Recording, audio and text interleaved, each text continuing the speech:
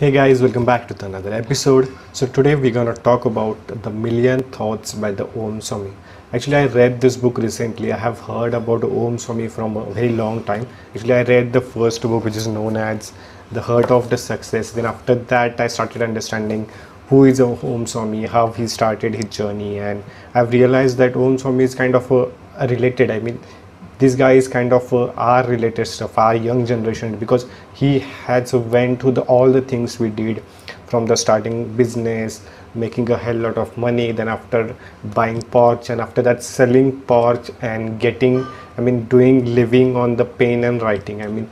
That's the transition from his journey, from 17 years old, from 19 years old, starting a business, making a lot of money, multi-million dollar business, then quitting everything and coming towards the monk side of the reality, going to the Himalaya.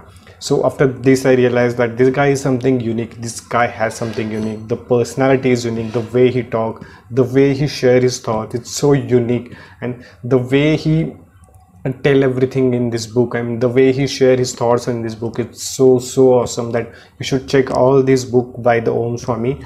The first one is the $1,000,000 Start. You can, if you are more of a business person, then you can check the book by The Heart of a Success. And if you are not a mindful, then you can check his books, The Mindful to the Mindful, which is really awesome. But today we're gonna talk about the book The Million Thoughts by the Om Swami. So this book is kind of related to the problems with the meditation, how any meditation should be done, what are the type of the meditation, how a person should do meditation, what are the pros of meditation, cons of the meditation, how he started meditation, and how anyone can start meditation in his life. So this book talk about a lot of meditation. This book has a lot of the Sanskrit paragraphs or the Sanskrit words in this book that elaborated in the English. The really awesome thing about the Om Swami, the way he shares his knowledge, it's so unique and so pure and so relatable that you just get instant attachment. Like we say that the first sign, the love at first sight. It's kind of, for me, it's kind of the what I can say, that the reading or the attraction or the attachment at the first sight. That's what the relatable word. Sorry for the other words. So the attachment at the first sight. So when I started reading his book, I realized that he's a really genius monk who has been through all this journey, and this book is really good. So basically this book starts with the question, and he goes on elaborating all the meditation techniques and everything, and this book ends with the practical things, that what you can do, how you can do for the practicing the meditation. While reading the book, you will understand that Om Swami shares his own experience, like staying in the Himalaya, how he started his journey. So this is the good thing, like this is one of the best thing in this book, that the way he shared his own experience in the Himalaya, 18 hours of meditation. Literally think about it. We have 24 hours. Out of that, this guy did 18 hours of meditation, continuously 18 hours of meditation. That's insane. Anyone can do that. So he talked a lot about the meditation part in this book.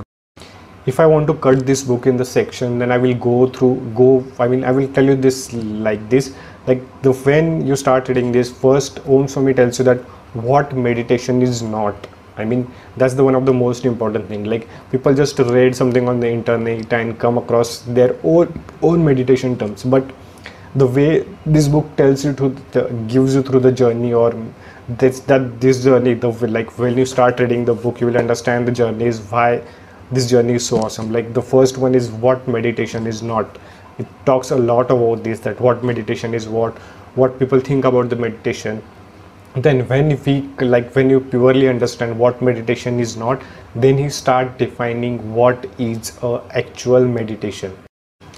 While defining the meditation, he talks a lot about the attention, concentration, spiritual journey.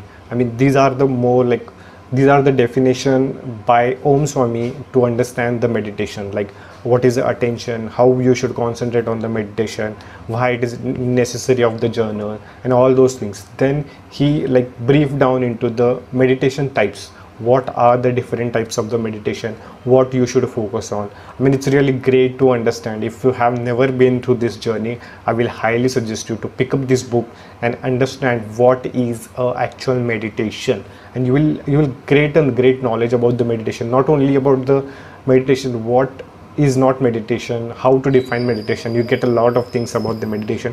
Then he talk about like concentration, a solitude. Then he come across a point where you can, if you are a regular meditator, then you can think about it, keeping a meditation journal, like that will help you to boost your power, to understand, so you can be a consistency, you can keep consistency in the meditation if you have a meditation journal. I mean, this is the great way. If you have like the way we do in our work office, or the way we do in our regular day-to-day life, that keeping a journal, so we can track everything, what we did, what type of things we did, what we learned today. So this is the same way Om Swami talk about the keeping a meditation journal, that will help you in a greater way to get the higher self, to understand your higher self. Then after the end of the book, he talk about the 9 bliss. 9 bliss, I mean 9 stages of bliss. What are the different 9 stages you have to understand to get the maximum out of that meditation. So I'm not going to tell you what are these 9 stages, because you have to go check that book, read it, and just buy it. There are Kindle copies of I know we are in the quarantine, and you can just buy the Kindle copy and get started with the reading. But I'm not going to discuss 9 stages of the bliss. If you really want to understand, go buy the book and start reading it. You will understand much better, deeper, because if I just tell you, there is no use of that 9 stages. If you really want to understand, go and check this book. One of the great thing about the book is language itself. I mean, the way he has written this book is so awesome, so pure. If you are a non-reader, even if you will, when you start reading, you will never understand when you finish that book. I mean, that's the language, that's the power of language, that's the power of storytelling Om Swami have. I mean, I have read a lot of books, around more than 700 to 800 books I have read, but I have never seen from an Indian people to get so much storytelling skills, so much on the storytelling skill that the Om Swami have. I mean, this is a really good thing. If you want to enjoy something, something not spicy, I can say, but something meaningful, something easy to understand, then I will highly recommend you to check Om Swami's The Million Thoughts. I mean, suggest you to read this book. And also I have posted many book reviews by the other things on the Om Swami also. I will highly suggest you to go pick up that book. If you want to see the quotes from this book, I have posted all the quotes on my Instagram profile, that's Ronak_blog. You can go check them all. And that's all for the today's video. See you in the next week with another book review or another learning. See you in the next video. Bye bye.